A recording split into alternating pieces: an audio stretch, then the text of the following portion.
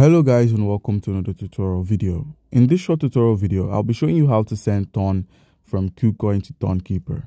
It's quite easy to get this done. Open up your KuCoin app, and once you've opened up KuCoin, make sure you have an account.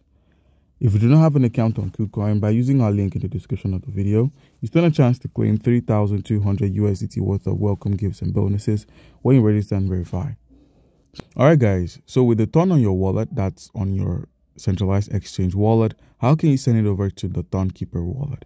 To do this, head to the assets menu, scroll from the overview and click on withdrawal, and simply click on skip, and then proceed to search for Ton. Now select the Ton coin, and where we have wallet address, network, and minimum amount, you can select the network to be the Ton network. The minimum is 0.5 Ton. A memo is required and wallet address as well. So now minimize and open up Tonkeeper. Click on the Tonkeeper application, click on the receive option, copy your address. As you can see here, there is nothing like a code or a series of numbers besides your wallet address.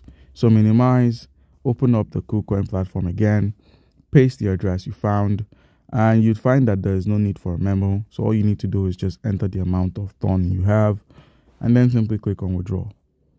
So guys, when you click on the withdraw option, you're going to be asked to either provide a memo, but in our case we do not have a memo, so there's no need for a memo or a tag in our transaction.